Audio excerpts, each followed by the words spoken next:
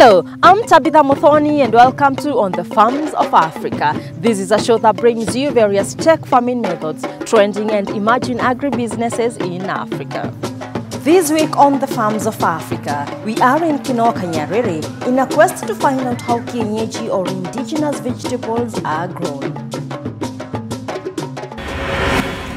From teaching to farming, Catherine Wangari is highly fond of Kienyeji, Murenda, Saga, Mto, as well as potatoes and other crops for commercial purposes. Let's have a look at her farming story. Indigenous vegetables, also known as Kienyeji in Swahili, are very popular in Western Kenya. But today, most farmers in the country have borrowed this food culture and are happily making a living from the sales of the different types of Kienyeji. Catherine Wangari from Kienyeji location in Kiambu County is no exemption. Mimi naguza boga, saidi hii boga ya kienyeji. Ninaguza managu, saga, terere na mto na murenda, tena kude. Sababu murenda inaandamana na kude na mto pamoja. Hiyo saidi ndio nategemea naye. Besides Murenda, Saga and Muto, which are the fastest selling indigenous vegetables, she also grows potatoes, terere or mchicha, kales, pumpkin, arrowroots and onions for commercial, medicinal and consumption purposes. Saidi mboga ya kienyeji inaenda, watu wanatumia mboga ya kienyeji sana. Saidi kama Murenda, Saga na kude na mto. Niliamua kupanda sababu niliona inapendwa sana na nikaona vile wanapenda hiyo kitu, wanapenda ni kitu kizuri. Hata mimi hiyo ndio nakula ugali naye. Sikuragi mboga nyingine kama hii masukuma sikuli, na sio kukataa, naweza kuweka, lakini zaidi nikikula na hizo mboga za watu wa Western naona ndio na tena nasikia nguvu. Sasa hii ndio Murenda na iko na mwezi moja na nusu. Ikifikisha miezi 2 itakuwa tayari. Hata sasa naweza kuiuza na hiyo, lakini naona baada ya kuuza iwe kumbwa kidogo, manake unaona hapa ina shoot. Nafuja hii hivi alafu nabakisha hii. Sasa hii tena itashoot tena. Iendelee kukua. Lakini kisha kuwa kubwa unaweza ingoa yote uuze ama? Uwezi ukangoa yote. Saa zingine unakuwa na unahitaji mbegu na hii ndio itakupatia mbegu. Okay. Kwa hivyo lazima uache moja au kasehemu kadogo ndio ikupatie mbegu. Lakini kama unaiasha ya mbegu lazima uwe unatoa hii sakas. Unauza kwa mboga. Kienyeji requires loam or sandy soil that is well drained, and any natural farm manure could also be used. Ukidig, una spread the soil, unaweka borea, unaweka mbegu kama seed bed, alafu kama uko na manure unaweza kuwekelea juu. Manure ina gani?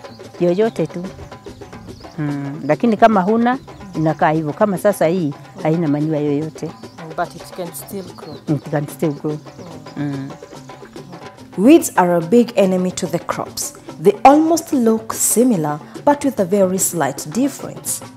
Imejionyesha, manake ukiangalia hii Murenda, matawi yake na ya hii weeds haifanani. Sasa hii ndio inaitwa mto.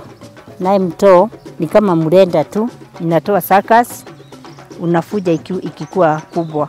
Unabakisha hiyo ingine inaendelea.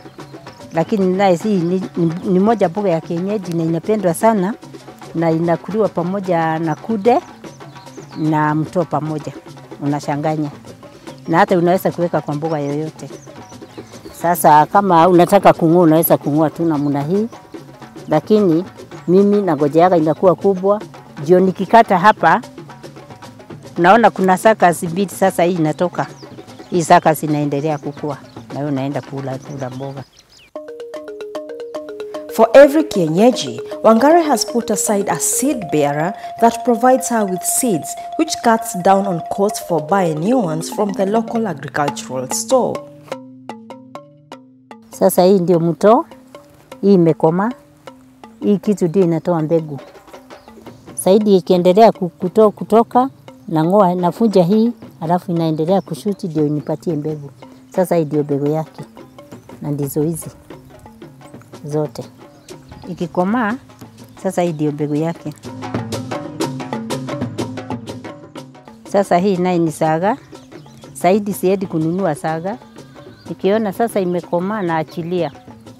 Na kuachilia inatoa mbegu, narudi na kausha, alafu narudisha tena. Sasa hii ndio mbegu yake. Lakini hii iko na hadui nyingi sana. Ndege zinakula sana. Kwa hivyo nataka kama unaona imekomaa, unaweka vitu juu kama makaratasi hivi, unafunika, ndio ifanye nini, ndio mbegu isikuliwe na ndege. Sasa hii ndio mbegu ya saga. Yenyewe ni kidogo sana, lakini kama sasa hii nilikuwa nimewacha ya mbegu, lakini inaonekana imekuliwa na ndege. Lakini hata ikibaki kidogo, ndio nitakausha, nimwage tena. Saga naye unapanda tu vile unapanda hizi. Haina tofauti. Bado pia hizo zinachukua miezi miwili? Hii karibu miezi mitatu hivi. Hii ni terere. Na kwa nini umeponda tu moja peke yake? Ilikuwa nyingi, nikabakisha hii ya mbegu. Na mbegu yake inatoka aje? Sasa hii ndio mbegu. Sasa ikikomaa, itaturn color. Color? Itakuwa brown. Wow. Alafu ndio najua imekomaa. Kwa hivyo ikiturn brown unatoa tu, alafu nafuja hapa, nafujia hapa. Alafu nikifuja naenda naanika pahali, alafu inakauka kabisa, napiga natoa mbegu. Alafu mbegu unapanda tu kama vile unapanda maharagwe ama? Ni kumwaga tu kama seed bed, lakini hiyo ni kung'oa utang'oa. Haikai sana, hapana. Kama miezi 3 hivi? Miezi 3 ndio inaweza kuwa imekomaa. Inatuseme kama unataka kuuzia mtu hii mbegu ya terere, utamuuzia aje? Sijawahi uza, isipokuwa mtu akiniomba nampatia kama kijiko moja, anaenda anajisaidia naye. Sijawahi.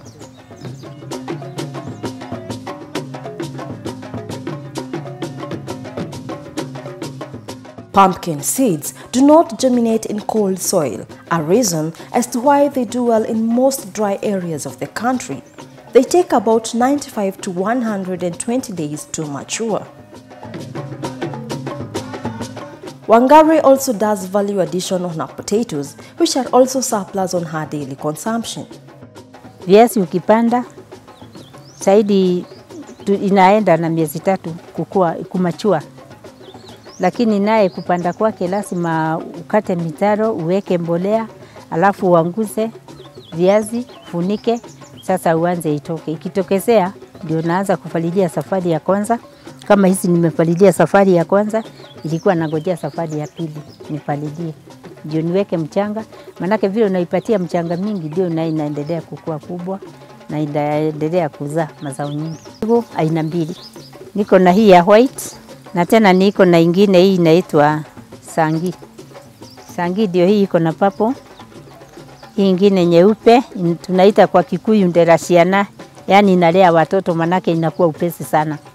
Ukipanda hii na upande hii ingine, hii ya white inatoka haraka sana na tunaipatia jina nderasiana sababu inalea watoto zaidi. Hii inaitwa sangi. Naye ni nzuri, si mbaya. Hii viazi iko na adui nyingi sana. Kwaja zaidi ile adui mkubwa ni baridi. Na tunapiga dawa inaitwa blight.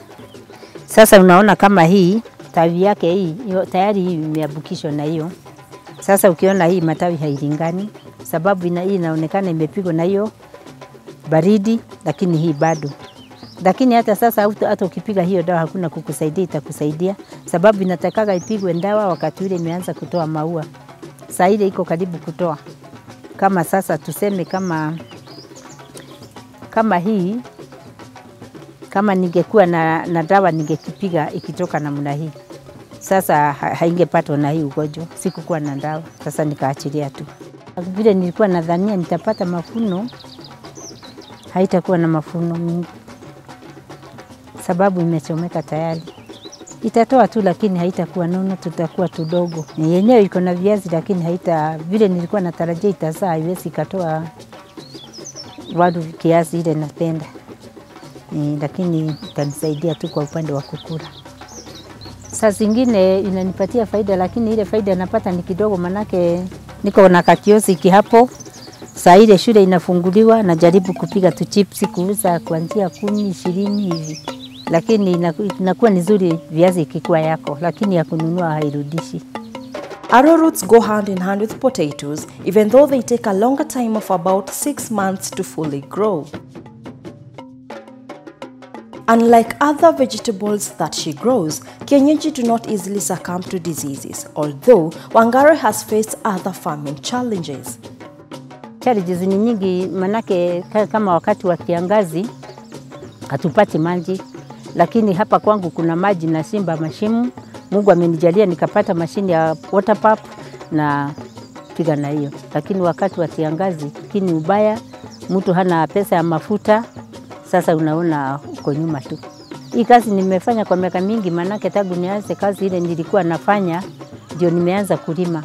Lakini niko na tatizo moja, sina capital, sasa naguza tu kitu kidogo kidogo. Serikali yetu inaweza kutujali, ya ingalau iwe ikitusaidia na madawa na mbegu, tunaweza kulima. Tunaweza kulima na hata kama ni pesa ya kukopa, akitukopesa wataambia tuwe tukirudisha, tunaweza kushikana watu, alafu tujiunge kama kikundi hivi vile tunalima hapa. Tukijiunga hiyo kikundi, tunaweza tu kusaidika, sababu tutakuwa tukilima, tukiuza, tunarudisha pesa. The best market begins right from the doorstep of your house. The vegetables can go for as little as 5 shillings for a small bunch or feast of your hand. Mimi nauzaga tu kwa hii local markets kama Mudhurwa, Kangeni na Kawangware, au nauzia watu wa kukula hapa nyumbani. Practicing farming for over 30 years now, Wangari has indeed lived up to this venture. Nimenisomesha mtoto akamaliza form 4, my last born. Alafu hawa wengine wajukuu wangu wamemaliza form 4 pia, na ni hiyo imewasomesha.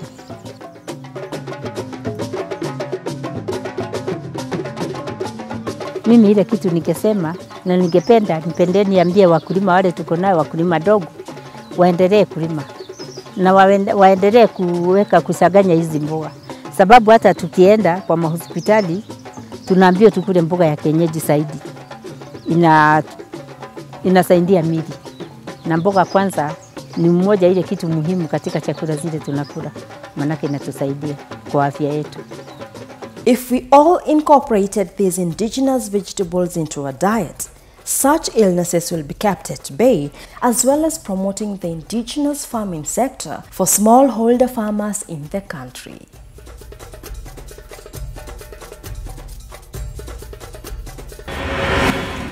That's all we had prepared for you today, but tune in again next week where we get to explore more areas in the agribusiness sector. From me, Tabitha Muthoni, and the entire On the Farms of Africa team, have a lovely week.